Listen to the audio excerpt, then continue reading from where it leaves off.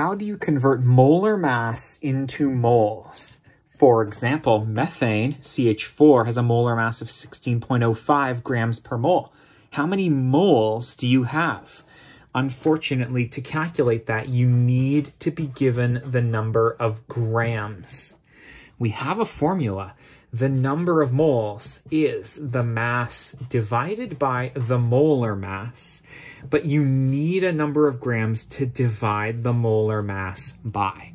For example, if we had 70 grams, then the number of moles would be that 70 divided by 16.05 grams per mole.